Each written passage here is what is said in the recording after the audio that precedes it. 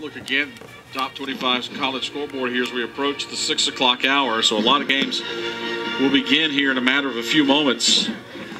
In the conference, this one, the only one that's still underway, that started early. Staver runs away from pressure, rolls out to his right, takes a big hit, trying to slide down, and here comes a late flag. As he was hit late, the flag came in. It will be thrown against Ryan Woods. And Woods, I mean, he's caught in kind of no man's land there.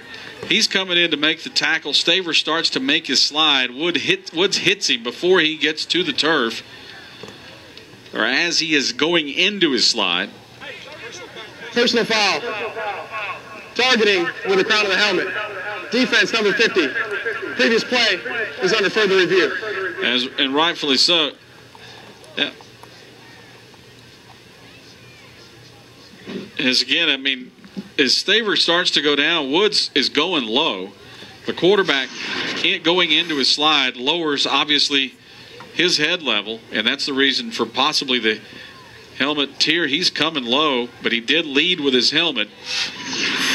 So that was the call, that he led with the helmet. You know, the argument can be made that he was leading with his shoulder there. We'll look at hopefully the other replay here in a moment, but again, Woods, just unfortunate for him. And again, if the targeting call is upheld as they review it down here, the officials, then he would be ineligible for the first half next week. So Woods was going low and did hit him with the helmet just as he was going into the slide.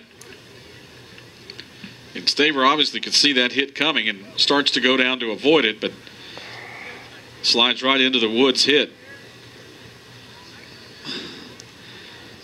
And as we will look at the replay again here at full speed, attempt to show it to you in full speed here so you can see just what officials are looking at as they try to make a determination.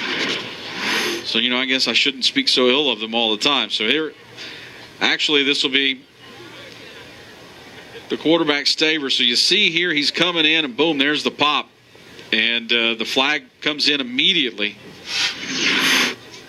And I figure if nothing, it's going to be unnecessary roughness. But again, they called targeting on him, and the replay continues now. So obviously the replay official's taking a lot of different looks at this to determine if, in fact, he did hit him with the crown of the helmet. Because one of those looks almost looks like he hits him with his head to the side. As we slow it down here, now Staver starts the slide. Obviously, Woods has already come in trying to make the play. His head is down, and I mean, the helmet hits him left center of his torso, so you could argue that the attempt was being made for him to hit him with his shoulder, and that Staver slid into it.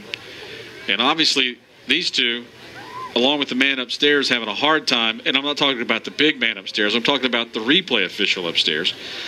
Those are the ones trying to determine whether the intent of Ryan Woods. So you see Staver here again sliding. Boom, there's the hit.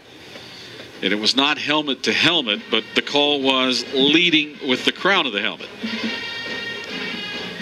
And so what now is, unofficially, we're going with the longest review of the year here. It certainly is not the 9-minute review that they had a few weeks ago in the Duke game, but several minutes. The review over, headset off, and now an announcement. After further review, the ruling on the field is confirmed. Number 50 is now disqualified. So leading with the crown of the helmet confirmed.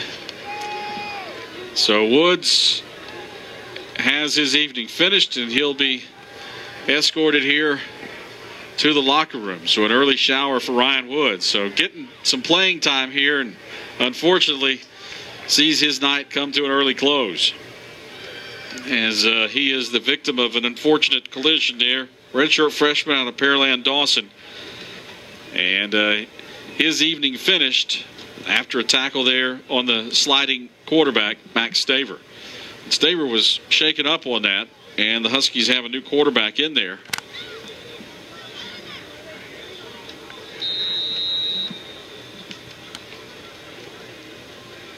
And